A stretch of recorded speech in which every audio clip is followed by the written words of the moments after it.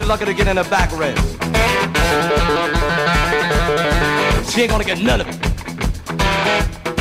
So I stop in a local bar, you know, people. I go to the bar. I rent my coat. I call the bartender. I said, look, man, come down here. You got down there. So what you want? One bourbon, one scotch, one beer. Well, I ain't seen It's Thursday. We're getting into 5 cassette mode. Yep. What is the state of boozing in Montreal? Let's get to the nitty-gritty of the who, what, and where to get your drink on. And just the man to do it is Man About Town, Chris Hand, otherwise known as Zeke. He joins us now. Hi, Zeke. Howdy, how you doing? Great, how are you? Doing very, very well, thank you. Where do you want to start? Do you want to start with what you brought in? Yes, Let's start with the drink. Yes, the Martinez. The Martinez. What's a Martinez? A Martinez is a variation on a Manhattan that then slowly over the past, what would be 150 years, became the Martini. Okay. So you have your basic Manhattan, which is sweet vermouth, whiskey, some bitters, and that's it. Packs a punch. Packs a punch. Then you get the Martinez, where you swap out the whiskey for gin. And then it's the sort of thing where over time the proportions get to the point where in the the mid-70s or so, people are talking about how you just sort of wave at the vermouth bottle and it's sort of Martinez straight gin. Now it's coming back, but this is proportions of half and half of white vermouth and gin. Then I put in a little bit of Angostura bitters and a little bit of Curacao, and then I stuck it in a barrel for a month and a half. Barrel? Yeah, wooden aged. barrel aged So Martinez. oaked. Yes. Wow. Fellas, raise your glass over there. All of us are chin-chin, everybody. Oh, what a job. It's 5 o'clock somewhere. Yeah. Having a sip of this. Should I be scared? Is this going to hurt? No, not at all. Smooth. Whoo! It hurt a little bit. It's nice. It hurt a little bit. What do you Oh, think of that, come guys? on. I like that. Some hair on your chest. I don't need hair on my chest. Thank you so much. But I kind of need another sip of this. What do you think, fellas? Very nice. Yeah, it's very, very nice. Yeah. Very, very nice. I'm glad you all like it. Yeah. Nice bouquet. It's like a summer. It's got a sort of summery thing. Actually, it could go summer or winter because there's a little burn afterwards that warms you up. But then You forgot fall and spring as well. yes, right. Any season, any hour of the day is good. So spring bars are getting into spring mode basically. Yes, They've got new drink menus coming out. New drink menus coming out. The big thing though is Invasion Cocktail. Oh yeah, which is sort of like where you have your poutine week, you have your grilled cheese week, you have your cocktail Your booze week. Your booze week, yes. And when you said Invasion Cocktail, I had to think for a moment because around here we've been calling it Invasion Cocktail. Much more. I'm much more of a squarehead. Invasion Cocktail. Much more dramatic. So what is it all about? There, it's a combination. You get your passport, and there are a bunch of different bars all over town that have special cocktails for the week. You get your passport stamped, and you go around having a grand old time. There's also what are called pro days, and that is if you're free during the day on the 15th and the 16th, which is next, if I remember correctly, next Thursday and Friday. I don't know, but I believe you. There are bunch of conferences that are happening with the ambassador from Saint-Germain, which is an aperitif that was made in France. There's also Simon Caporal, who won the 2014 Bartender of the Year. There's Niccolo Battarofano, who is the brand ambassador for Trois Rivières Rum, and then Don Livermore, who is the master blender for Corby Distilleries. And they're going to be mixing drinks and talking and telling the tales of the trade?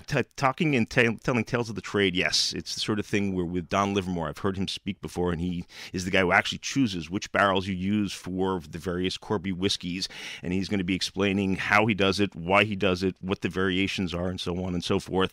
The other people, I haven't seen them speak before, but I imagine they're going to be as informative on their particular products as well. Barrels, like I'm thinking about you with your barrel. Where do you get your hands on an oak barrel to just start making your own mixes? There are numerous places. The easiest way is with Les Subversifs. Okay. They're this local distillery that's out in Saint-Jean, and they have, because they're making whiskey, but in order for it to be Canadian whiskey, it's got to be aged for 3 years. And so what they've made the distillate, and they will sell you a barrel and a gallon of their distillate that you then age yourself. And so that's how I got my first barrel. It's how I got my second barrel, and yes. And now he has no furniture in his apartment. It is just barrels of booze. And yeah, that's the easiest. How much does a barrel set you back then? This is a 5-liter barrel, which is 3.79.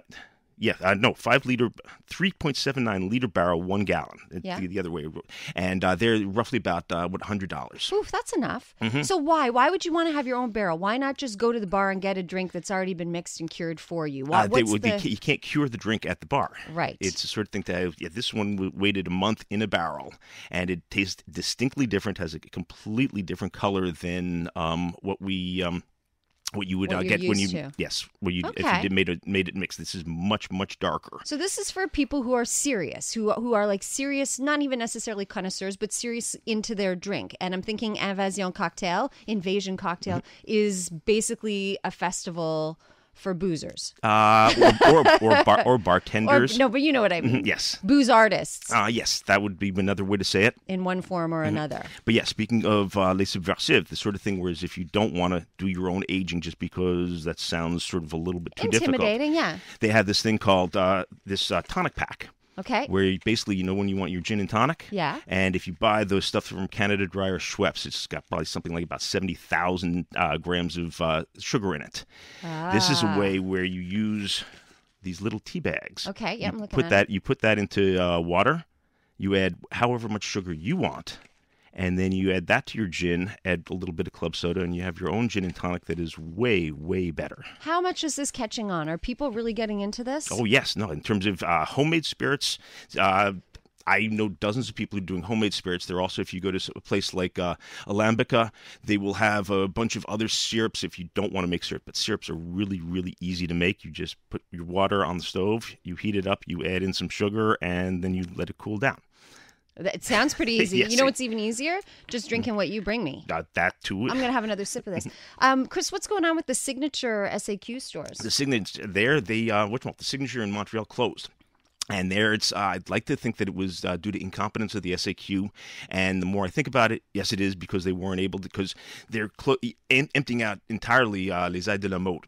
Oh, yes. And so I think that there's obviously something happening there because to have that much retail space in downtown Montreal empty, somebody's got some shenanigans. Something went very wrong But there. I think that they have something in line for that there's something big is going to happen in that space. But Les Aides de la Mode never worked. That whole center never worked. I don't know why it didn't, because the other ones right next to it worked like gangbusters. That one, for whatever reason, became a dead zone. But they're the idea, and they had signed a lease to move to the new Ogilvy complex. However, for a year and a half, they can't find a space. They haven't tried to find a space. I have no idea. So Signature's gone. But they're the thing to remember. If you call the Signature in Quebec City, give them your credit card number, they will deliver to your home for free.